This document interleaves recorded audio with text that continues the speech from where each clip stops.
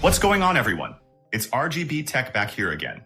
In today's video, we're taking a look at the newly released official version of the NetherSX2 PS2 emulator for Android.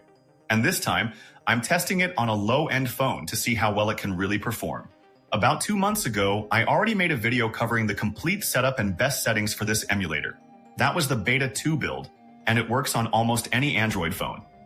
So if you missed that, make sure to check out the card above or the link in the description. After a long wait, NetherSX2 is finally back with its official version 2.0 release.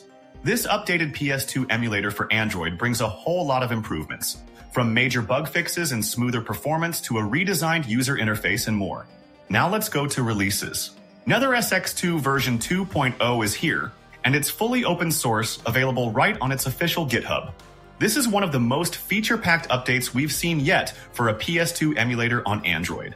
It comes with improved on-screen touch controls, updated widescreen and no interlacing patches, and even better compatibility for Mali GPU devices. So in this video, I'm going to test it on a low-end Mali GPU device. The phone I'm using right now is a Galaxy device powered by the Exynos 7904 with a Mali G71 2-core GPU, which is almost a 7-year-old phone. It comes with Vulkan 1.1 support, though the drivers are pretty outdated as of today. It has 4 GB of RAM.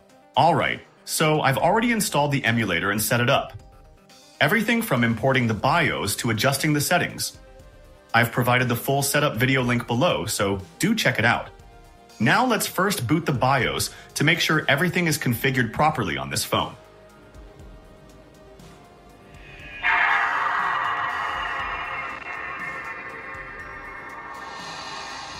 It's working fine without any issues. You can also see the usage stats at the top of the screen. Now let's go to settings. In general, everything is the same as usual.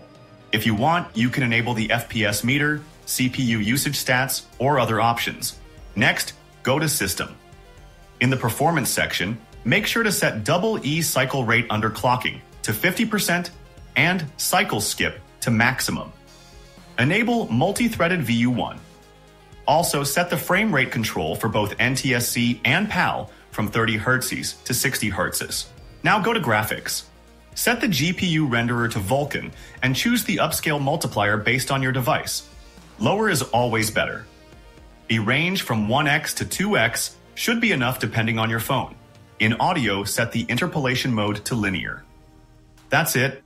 These are the recommended settings. If you're on a very low-end device, use the lowest possible settings and set the renderer to OpenGL instead. Now it's time for the test. I've already imported some games, and I'll be testing them with different settings throughout this video. Be sure to follow the timestamps below for a quick look. Let's first start with Burnout 3.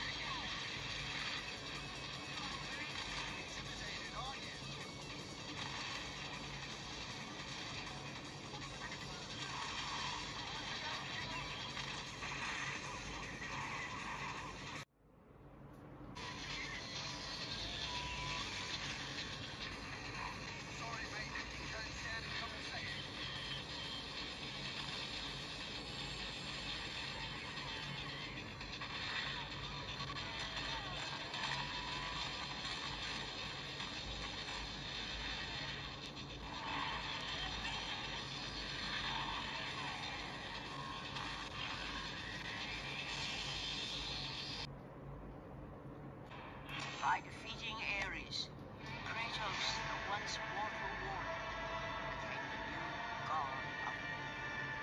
However, Kratos soon found himself alone on Olympus, shunned by his fellow warriors of his past deeds. And so he went to Rome to deliver the final blow to besiege the city.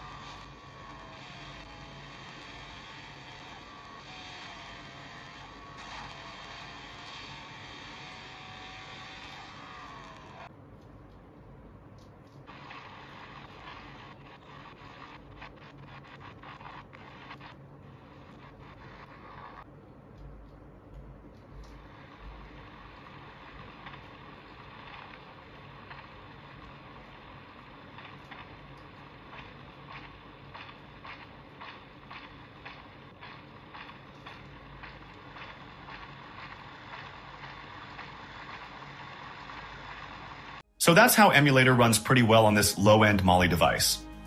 With the right settings, some games are playable, though performance will vary. Also, do check out the complete setup video. I've already tested it on a mid-high-end device, and the results were much better. If this helped, don't forget to like, subscribe, and turn on notifications for more.